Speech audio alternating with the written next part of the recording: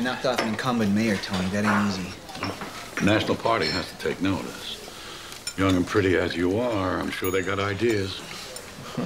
All you have to do now is run the city. Tony, I gotta ask you something.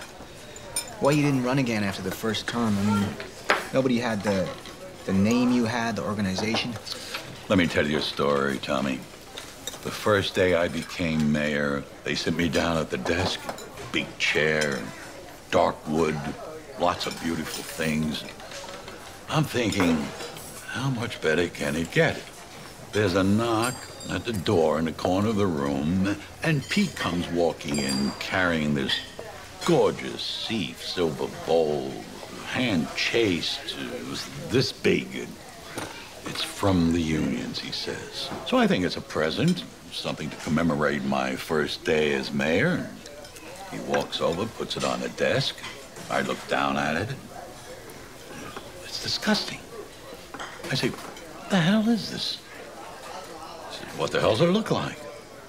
I said, it looks like shit. Well, what do you want me to do with it?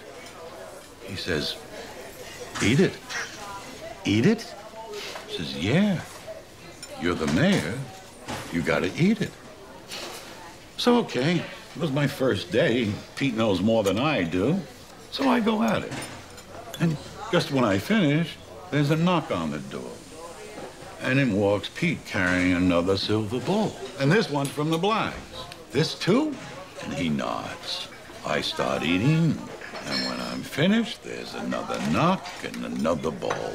This one's from the Pollards. Then after that, one from the ministers. And you know what, Tommy? That's what it is.